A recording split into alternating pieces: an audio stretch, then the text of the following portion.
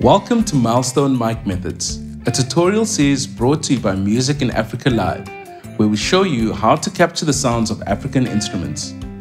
At Milestone Studios in Cape Town, our engineers have spent decades finding the best way to mic up instruments that are unique to our continent. And we're going to share this knowledge in every episode.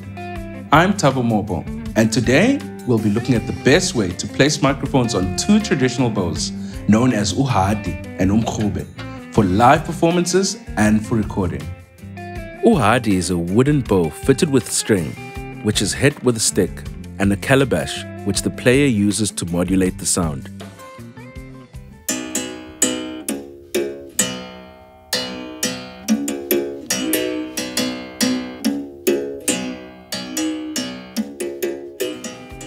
Here's Nceba Gongxeka showing how to play umrhubhe, a smaller bow, also played with a stick. The player puts one end of umrhubhe into their mouth to modulate the sound and uses the stick to rub the string so that it vibrates. Expert players can even whistle at the same time.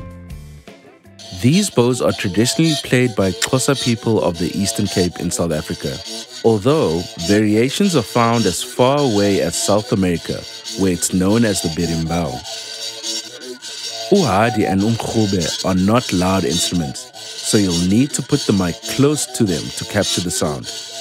If you only have one mic available for umrhubhe, the best place to put it is close to the player's mouth.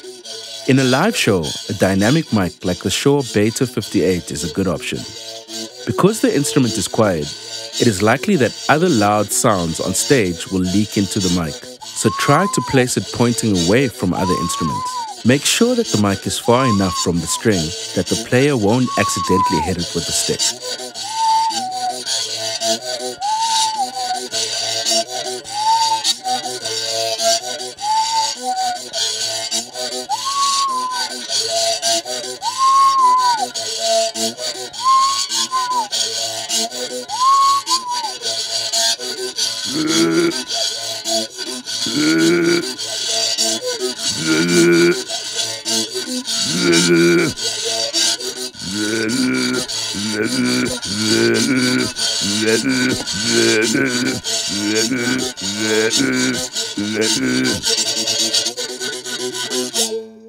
Using one mic won't capture all the elements of a sound as complex as these bows.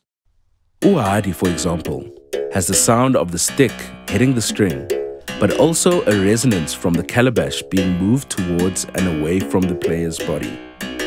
In a studio situation, you can get a better sound by using two condenser mics because they have a wider frequency response than dynamic mics. Here, we are using two inexpensive Rode NT5s. This will allow us to capture the full sound, with one mic pointing towards the string and the other picking up the calabash.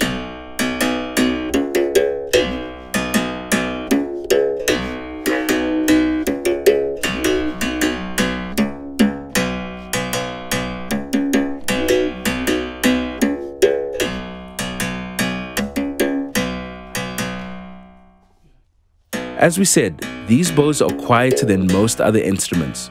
If you're recording them in a group of musicians, it's often useful to put up screens between the musicians to prevent too much sound leaking from one set of mics to another.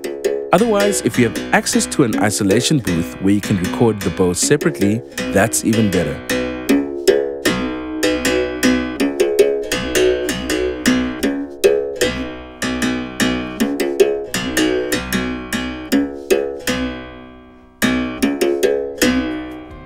Well, that's it for today.